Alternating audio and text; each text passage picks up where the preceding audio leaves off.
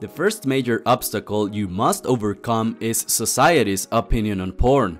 Mainstream opinion says that adult content is healthy, normal, and even positive for a man's life, but nothing could be further from the truth. Therefore, I highly suggest you keeping your NoFap practice strictly to yourself. If you go around saying to your friends that you're quitting porn because it's bad, they will probably convince you that porn is healthy. This will just make quitting this addiction harder, so I think it's wise to stay quiet.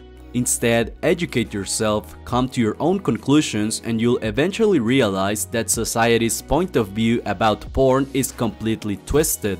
The time will come when everyone sees adult content as the new cigarettes, but for now, keep your NoFap practice strictly to yourself and NoFap's online forums. The second obstacle is the lack of barriers to watch porn nowadays. Back when I became addicted to adult content, I needed a huge computer, which was in the living room by the way, and a very slow internet connection to watch adult content.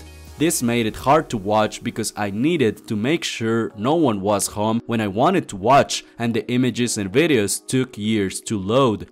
But now it's completely different. You can watch hardcore videos on your phone without leaving your bed. Every day new videos are created, which just increases the already existing endless supply of adult content. To make things worse, your brain can't differentiate between an adult content video and a real woman, and that's why it's so hard to quit this addiction.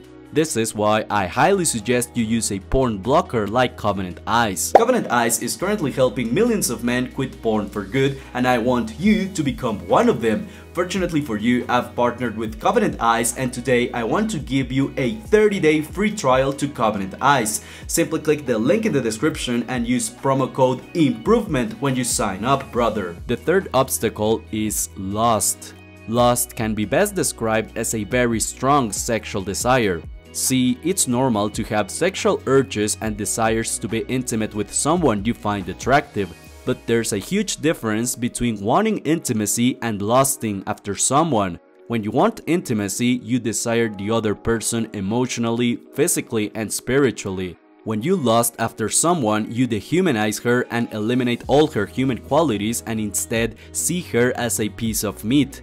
Adult content creates lust in the human mind. It's specifically designed to exploit this animalistic drive every human has. I would argue that you need to win two battles. The first one is against the pixels on a screen.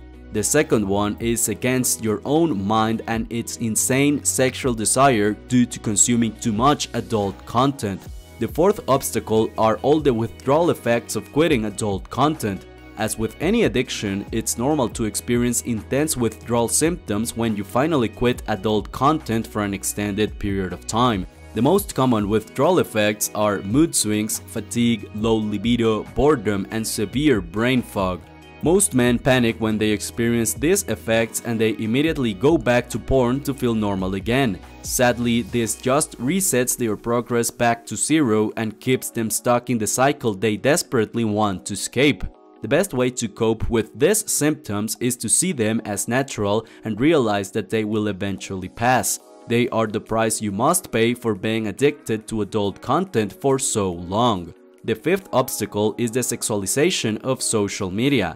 Honestly, it makes me sad to see so many young girls sexualizing themselves on social media just to get attention.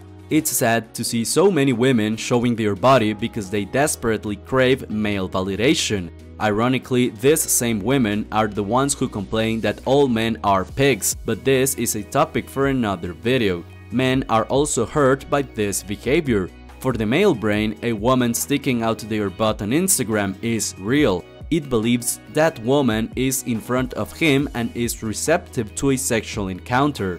But since she is not real and not receptive, the man looks for a sexual release, usually in the form of PMO. This explains why most relapses can be traced back to spending too much time on social media.